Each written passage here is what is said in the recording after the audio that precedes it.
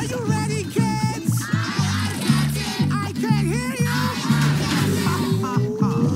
For SpongeBob's 10th anniversary, the team behind the scenes gave fans a big surprise with a brand new opening sequence. Here's an exclusive look at the process behind sending SpongeBob into the third dimension. I'm Paul Tibbett. I'm the executive producer of SpongeBob SquarePants.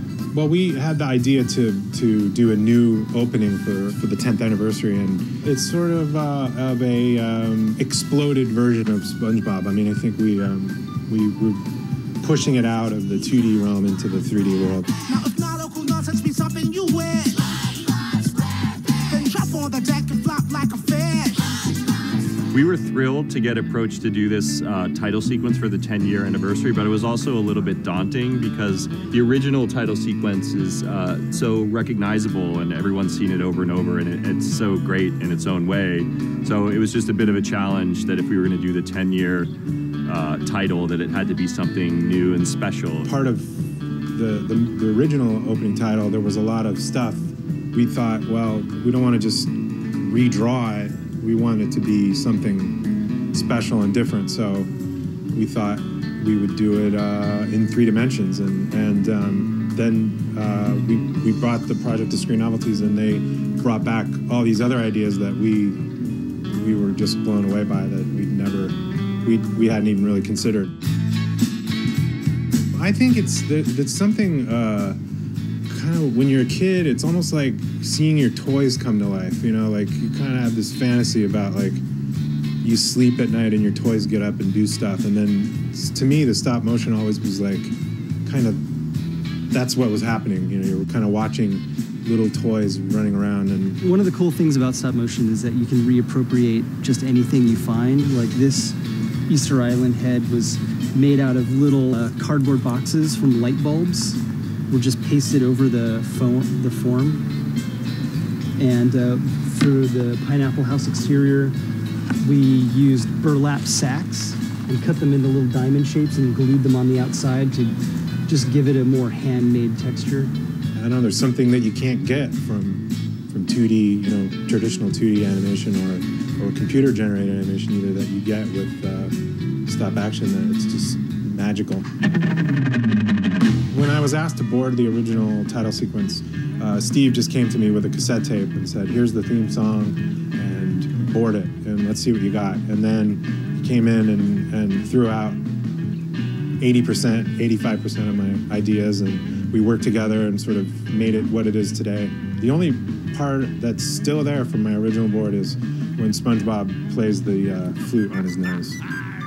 I think that SpongeBob has definitely found a very high place in the history of opening themes.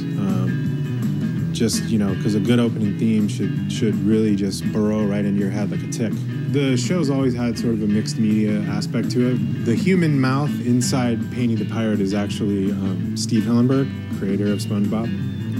We, you know, have clips from movies, and we have fish puppets and human hands and all that stuff. So this seemed like a logical step forward in the evolution of theme songs. We got to do some 2D animation. We got to do a weird run cycle with SpongeBob and a fish kind of getting chased around a wharf. It was kind of like this fire drill of drawings of SpongeBob and a fish going all the way around a little harbor.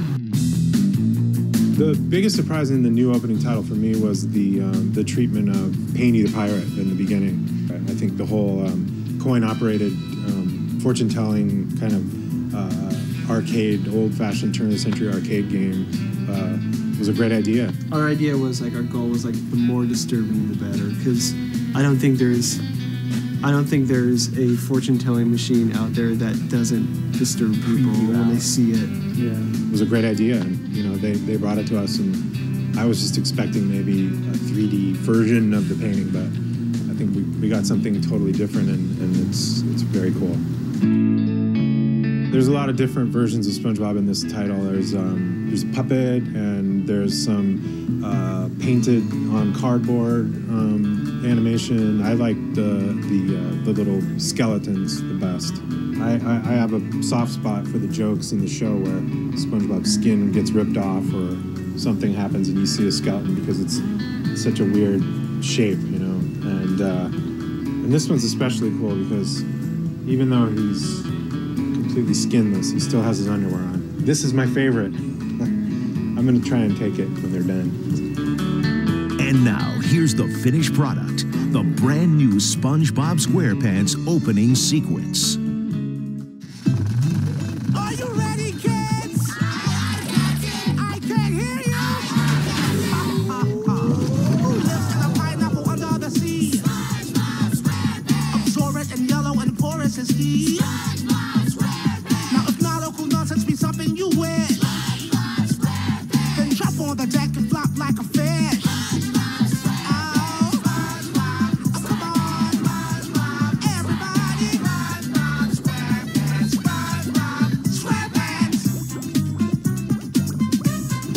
Well, when SpongeBob turns 20, we're going to throw him an even bigger party with a bigger cake and more stuff. You can catch SpongeBob SquarePants only on Nickelodeon.